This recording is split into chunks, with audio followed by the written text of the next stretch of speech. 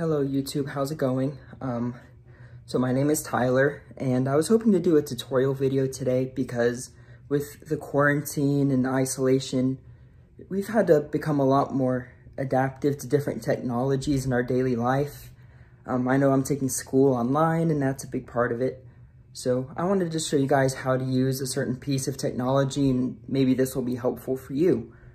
So this video is going to be about what's called the clothes hanger. Now, this is what it looks like up close, in case you needed that for any reason. So I know what you're thinking. Tyler, how the heck did you get this giant clothes hanger inside of your shirt? And how is it that the shirts are able to levitate off the ground because of it? So, we're going to go into all of that and how I was able to make this work and function properly. So, here we have our materials. Here we have what's called a shirt. And this is the clothes hanger I've introduced to you, a few seconds ago.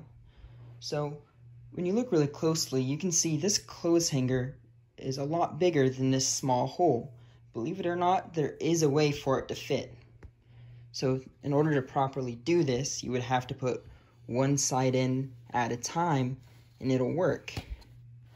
Like so. So now we have our shirt with the clothes hanger inside. Now for the difficult part. So you can see there's a metal bar here.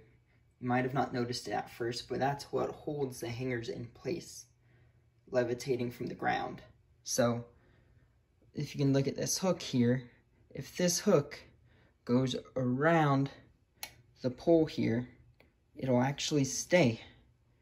I'll do that again in case you missed it. Just like that.